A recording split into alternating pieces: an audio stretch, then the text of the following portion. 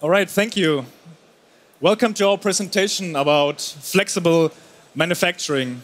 My name is Oliver Scharm, and together with my colleague Jens Schnittger, we want to introduce the new Siemens solution for flexible production control. We call this Dynamic Production Process Management. To start off our presentation, I want to show you a short introduction video about current market trends and our motivation, why we developed such kind of system.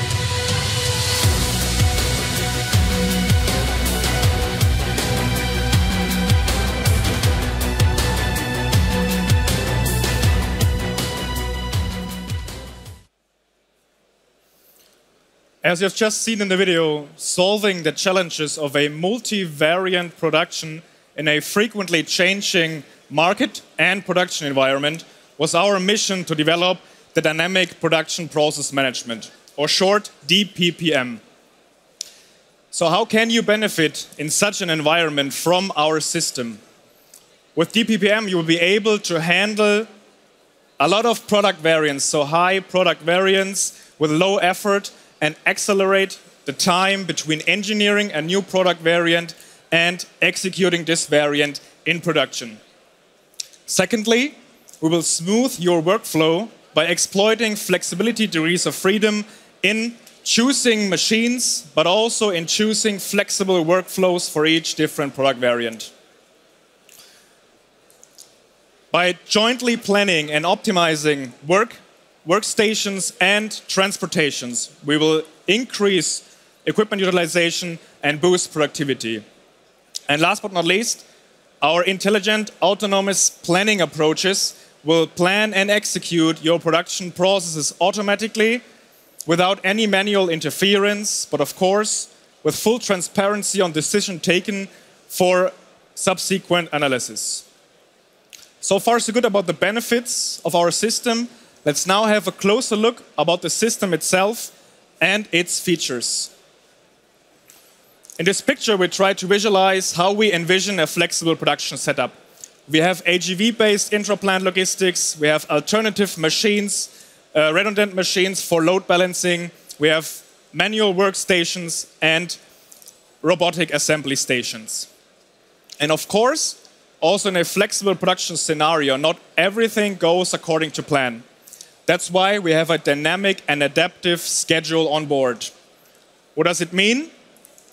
So when we initially planned that our AGVs goes to the robotic assembly station, and for any reason this station is not available, for instance because of quality issues or delays, machine failures, what so on, our schedule recognizes this and replans the plan without any manual interference, and this automatically.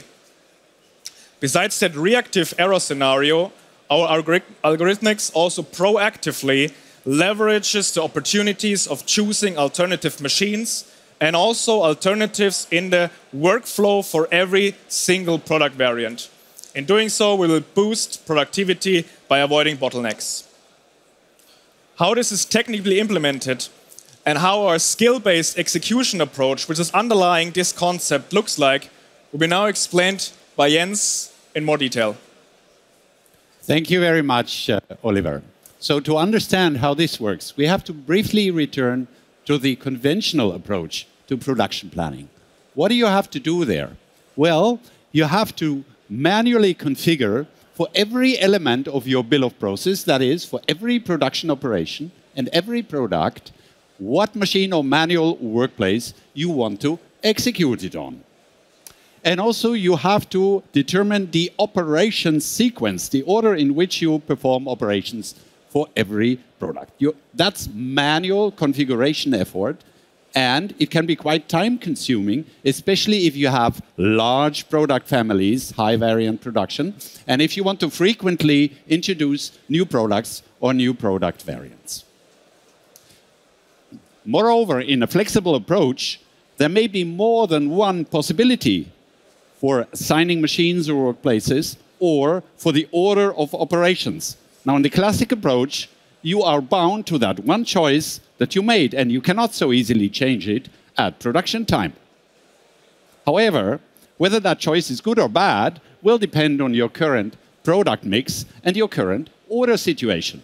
So sometimes it will be quite suboptimal, leading to bottlenecks, leading to delays.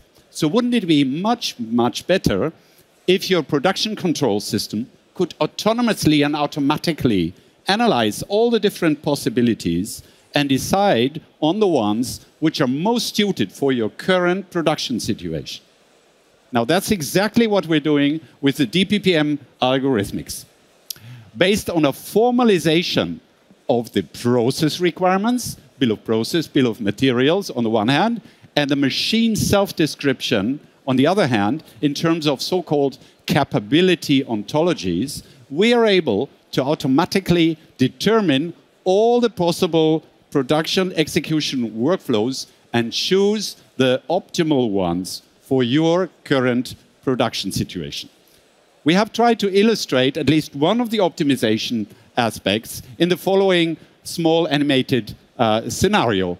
It has a very simple production setup, just a few machines here symbolically represented, just 3 products, which happen to have to all go through this one big machine in the middle. And what you see, a queue develops, a bottleneck effect occurs, production is slowed down, and your make span, your total production time, is more than optimal. However, let's suppose that at least product P3 has flexibility. It can first do the production step on the light blue machine before it goes to the big machine. What do you see? Well, the queue dissolves. There is no more delay, and therefore the overall make span is improved. And your equipment usage, of course, is also enhanced. DPPM is able to detect, among other things, this flexibility degree of freedom automatically and make use of it for optimization. Now let me come to the third pillar of our DPPM system algorithmics. And that's related to the joint planning and optimization of production and transport tasks. Here on the left-hand side, you see a real-life production area at one of our Siemens electronic works. What do you have? You have a number of machines, lasers, robotic assembly, manual workstations, and you also have AGV, automatic guided vehicles, for doing the transports. So you have to plan both types of resources for your production scheduling. Now, the conventional planning approach is such that you first set up a machine plan, machine and workplace plan, and then afterwards you try to satisfy it by a suitable transport plan. So, sequential approach. Now, in the case of high variant, very flexible, dynamic production, that is not really a very good approach. It very often leads in practice to bottleneck situations. Your transport equipment, your AGVs, will very often not be at the right place at the right time when you need them. They will be perhaps doing other things, or they will be in some faraway corner of your production area. And if you think about this problem more profoundly, you realize that there is only one fundamental remedy to the problem. You have to consider machine, workplace planning, and transport planning together from the start, not sequentially. Now, that is very easily said, but not so easily done. Otherwise, people would have done that before. It leads to very complex algorithmics. But we have tackled that task, and we have designed DPPM in such a way that it can do that. And we have proved for this particular production scenario that it brings substantial productivity improvements. And this you see on the right-hand side in this simple diagram. On the y-axis, you see the improvement in the throughput or production time, and on the x-axis, you see the lot size. And what you observe is that for small lot sizes, small scale factors, the effect is more pronounced. And that is important for us because we are addressing multivariant production where you typically have small lot sizes. So really, there our algorithmics displays its power. And also, of course, the effect becomes more pronounced the more critical your transport resources are. If you have less AGVs, the effect, of course, is more important than if you have more AGVs. And that's the difference between the light blue and the orange curve. And with that, I'd like to hand back to Oliver for the last part. Thanks. So all the things you've just seen and we presented, so all the features, benefits, and so on, are not just our vision or the future. We actually implemented this system in internal as well as external applications. First of all, you've just seen on the previous slide our implementation in one of our Siemens factories, where we steer a multivariant production almost fully autonomously with AGVs and workstations. Here we have the closed-loop schedule approach, which I initially explained, where we evaluate feedback from the shop floor in the schedule and adapt accordingly. Secondly, we are currently implementing our system in the Catena-X project environment together with an industrial partner for additive manufacturing.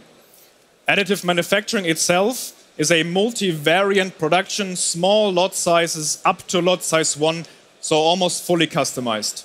And here our system helps to optimize the way how products are planned and produced throughout this production scenario. We give work instructions for operators, evaluate the feedback from the shop floor, and adapt our plan accordingly. Also here we have the closed-loop schedule approach in place. And of course, as we're in the Catena-X environment, we provide all the necessary connectors and services in this architecture.